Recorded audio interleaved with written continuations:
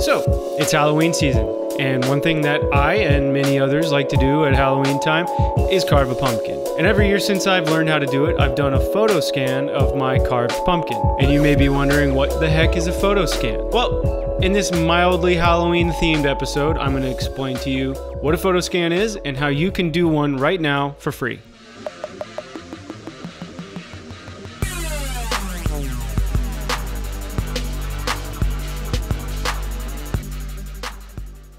Hey, how's it going? Todd here with Videvo, and this video is going to be all about photo scans, particularly taking lots and lots of pictures of an object and creating a 3D version of it that you can use in whatever kind of cool designs you want to do.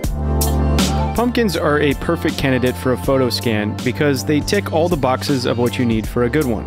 It has a surface that isn't super shiny or reflective. It has lots of texture and detail that might otherwise be tough to recreate in a CG environment. And it's super easy to get a shot of every single angle, including the top. And it's for these reasons that I've made it a tradition to do a scan of my pumpkin every single Halloween. In fact, this was the first thing I ever made in Blender. And then I eventually learned to add a few extra bells and whistles.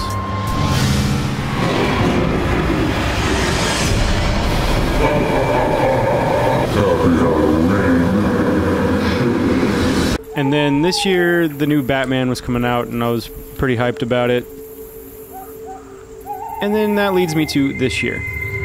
So I got kind of the ugliest pumpkin I could find. This one has lots of weird kind of warts and green sort of spots on it.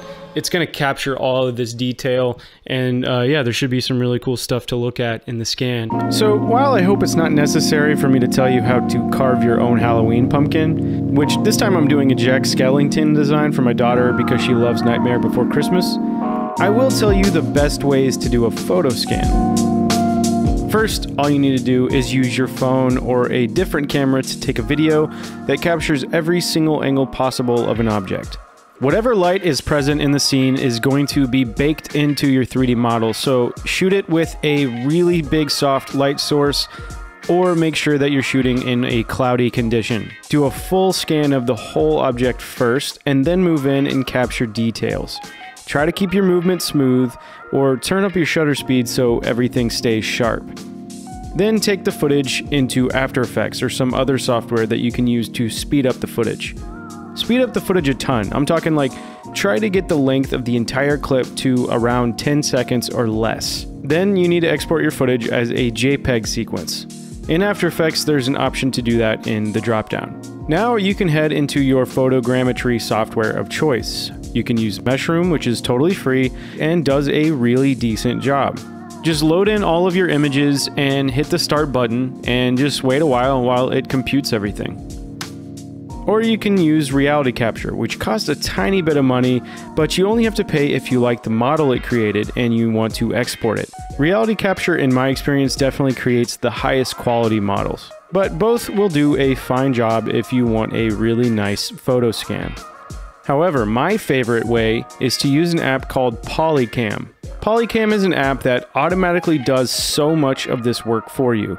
It automatically takes photos as you work your way around your object, and it lets you know if you're going too fast and introducing too much motion blur. Once it's done, it stores all of your various models on the cloud so you can access them anywhere on the internet. I use this app all the time to capture things I see around me in my everyday life. It allows me to build this whole library of cool stuff with interesting textures everywhere I go. It's free to try, and like reality capture, you only need to pay if you want to start exporting your models. So anyone can give it a try right now. And here is the model that Polycam came up with. I'm always really surprised to see what I'm able to pull off with just my cell phone. Alright, so we have our cool model. Now what do we do with it? Well, I'm going to play around with it in Blender, which is free to download, and I highly recommend it. So first we're going to import the pumpkin in whatever file format we exported it as, which in this case is OBJ. Then we're going to remove the bits of the pumpkin we don't need. Hit Shift A and make a new cube. And scale the cube so that it covers up the parts that you don't want, and then we'll add a Boolean modifier in the Modifiers tab. select the cube and then hit apply. Nice, now we have a nice clean model. Let's make a floor plane and make it black and lower the roughness so that it's nice and shiny. Then let's stick a point light inside of the pumpkin and make it really bright, like 900, to kind of simulate the candle inside. Now make sure you have the images as planes add-on enabled in the preferences menu, and let's import a cool looking fire clip like this one that I found on Videvo. We'll import it as an emissive plane and set it to around 6 or so to make it really bright and big in the background. And then just place some more lights around the scene until you get something that looks cool to you. And then let's just add one last little bit of secret sauce. This is gonna look really cool. First, we'll make a new cube and make it really big and open up the shader editor. We'll make a new material and then delete the principled BSDF and then hit Shift A to add a new volume scatter node and then connect that into the volume slot on the material output and change the density to something like 0.05. And boom, now you've added a whole lot of volumetric fog to your whole scene. And after a bit of tweaking and some color correction, here's what we ended up with.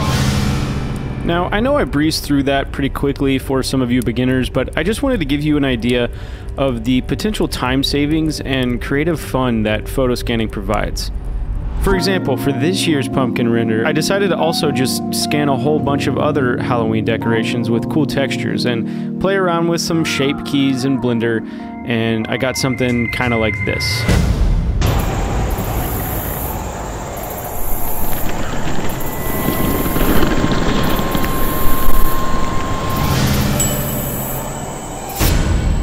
So whether you're watching this at Halloween time and you want to scan your pumpkin, or, you know, a weird car that you find on the side of the street, whatever you want to do, get out there, get scanning. It's a lot of fun. And yeah, I hope you learned a thing or two about it in this video. And as always, thank you so much for watching, and I'll see you next time.